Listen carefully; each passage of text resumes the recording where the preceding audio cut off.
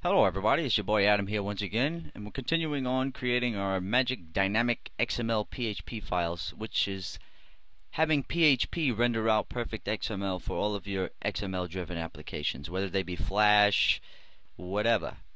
So in the first one we did creating dynamic photo gallery XML files. I covered that pretty in depth, and I'm going to show you now creating dynamic MP3 player XML files, which is very similar, but I wanted to put the script out just in case some people maybe had a little bit of trouble manipulating that first file I put out for galleries to echo out the right data for MP3 players.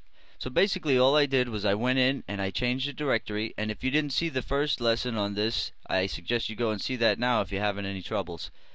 But I changed the directory file. All I did was change the directory to MP3 folder.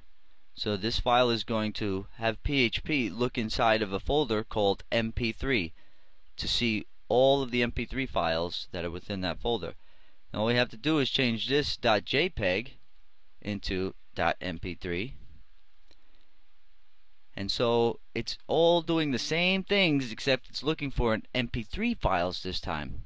And I changed the picture nodes to render as song nodes, and the child nodes within are song num and song URL. And an important thing to mention right now is that Flash can grab the ID3 data, the metadata for the songs. So all you have to do really is send the file into Flash, and Flash can figure out what the track title is, who the artist is, all of that stuff, just using the ID3 data that you can access within Flash for any file that's playing. Any music file that's playing, any MP3 file, it can access the ID3 data. So really, if you're using this for Flash, you don't have to send in the artist and the title. The ID3 data can be accessed automatically within Flash ActionScript. Or PHP can also access ID3 data, and it's a little more complicated, but it's possible to do. And you can have PHP access to ID3 data and have your XML rendered with ID3 data all set up and ready to go.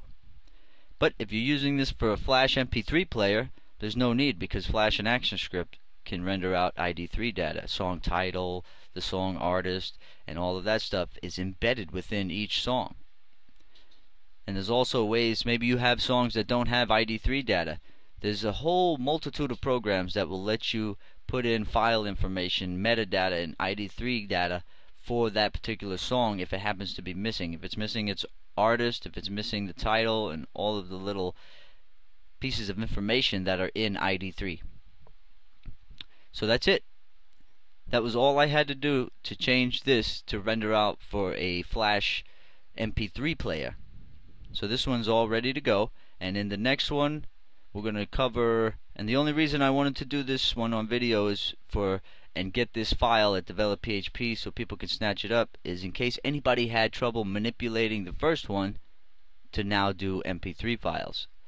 A lot of you guys might have seen the first one and said, well, I can change that easily to do for my MP3 file. But then there's some people who can't just do those things intuitively on their own because they're not advanced yet. That's why this lesson has come about.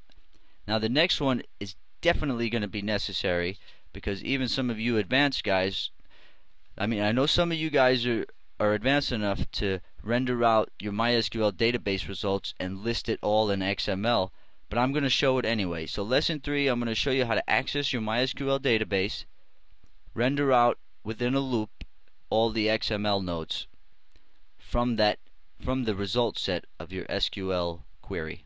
So hang tight, that'll be the last one. It'll call this series quits.